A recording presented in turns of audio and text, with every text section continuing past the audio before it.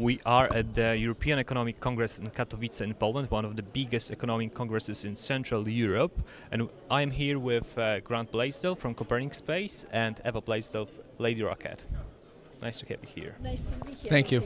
Tell us about Copernic Space, Grant. Copernic Space is the platform, the marketplace that is going to bring the space economy to the mass commercial market as well as to the average person so they can have economic access to space overall.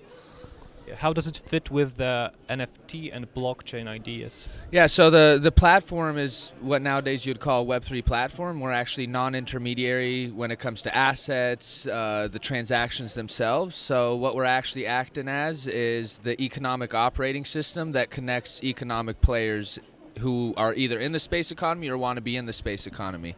So we apply NFTs in various unique ways when it comes to fractional ownership of actual assets in space, to satellite data licenses and accessing that satellite data through the NFT under the license itself. So we actually view ourselves, we kind of don't want to get thrown in the NFT basket that most people think of. We kind of view ourselves as the foundational infrastructure to how NFTs are going to be used in the digital economy in the future. So you are an American company that is both active in American and European market. And how do you think American space companies contribute to the growth of European space industry? They kind of don't in a lot of ways, and I've talked about this before. The European and American markets are quite segmented from each other. Partially that's due to NASA and ESA, so if you're an American company you can't really do ESA programs, for example, and there's also a lot of interesting things happening in Asia. You can even look at a market like India. So we're a global solution. We're not here to be like, oh, you're American, so we'll work with you more over a European one. We have great European partners. We do some collaborative stuff with the Polish Space Agency as well, just like you can find us on the NASA website.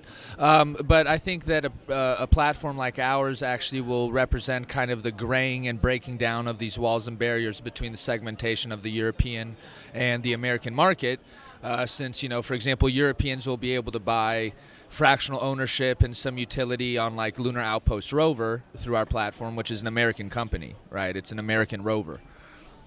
Eva, where do you see opportunities for American companies in European space industry?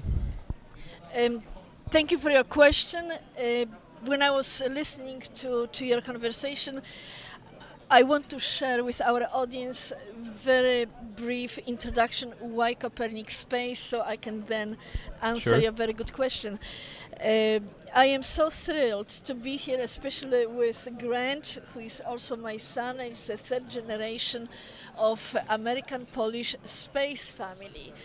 And so Copernic Space was conceived in a very dramatic circumstances, which repeated itself over and over again. Together with Grant, we were a guest or participated in the SpaceX and United Launch Alliance rocket launches at the Vandenberg Space Base in California.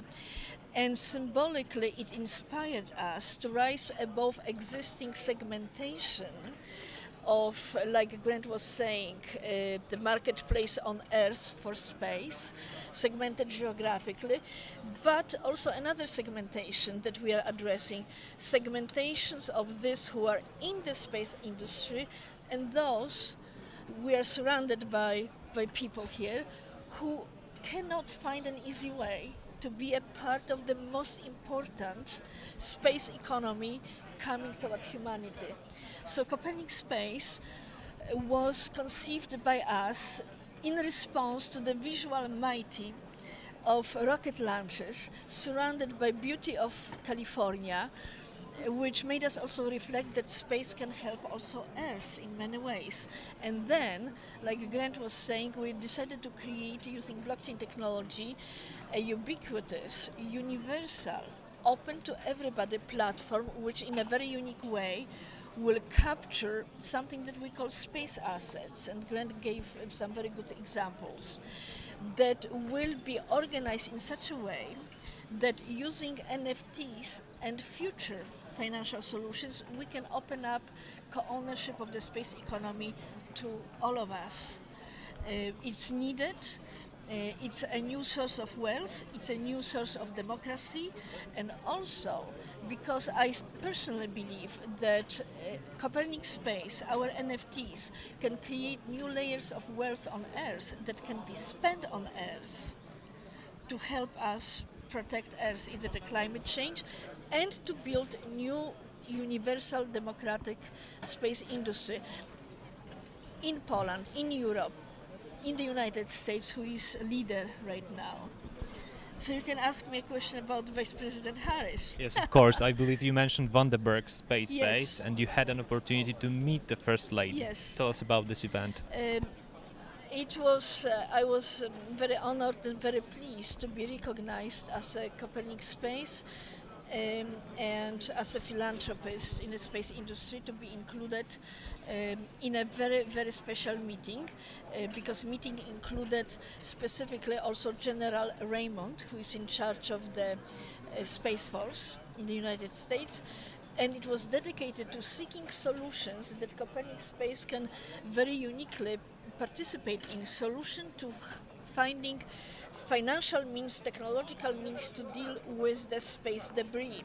Space debris might not be something that is on our minds every day, but it really should be, because space debris can damage the satellites which deliver to us internet, financial services, and endanger security of the planet Earth. So Copernic Space and Grant can comment a little bit more about how we can help finance something that's not easily financeable, cleaning up of the space.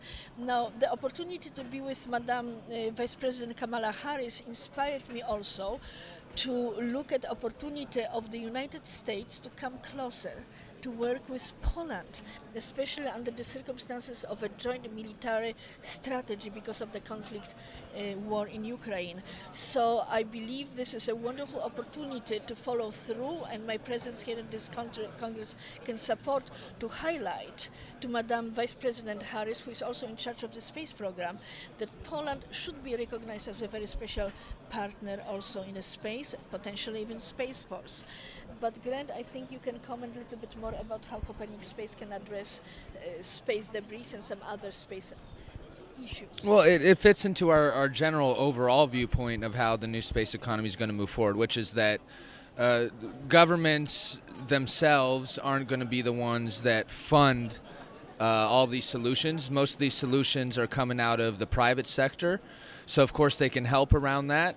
Also, when it comes to space debris itself, but the space economy overall, once again, these kind of, if you're an investor, these liquidity event timelines that you have set in the space economy, the way it is set today, is like a decade if you're lucky, right? So the investment incentive into things like space debris solutions is down the line, high risk, a lot of upfront capital. So we realized that the people who have the biggest incentive, the biggest emotional attachment, the highest amount of collective capital, and just that risk tolerance for those sort of investments, so to say, is the general public, is the average person, right? And really, you know, if you look at publicly, it's the general public and the press that are pushing the space debris aspect a lot. When I talk to people on the street, that's like their big thing. They're like, well, okay, well, you need to figure that out because we're polluting stuff here and then we're going to pollute stuff there, and you can't even use space functionally then if that gets out of hand. So like it is something to be figured out, but it's going to be more so figured out by the private market with the help of platforms like ours and NASA, as opposed to NASA being the driver behind it in our viewpoint. So numerous opportunities, Yes. as vast as the space itself. Grant, Eva, thank you. Thank you. It was great to have you here. Thank you. It was Appreciate a it. pleasure.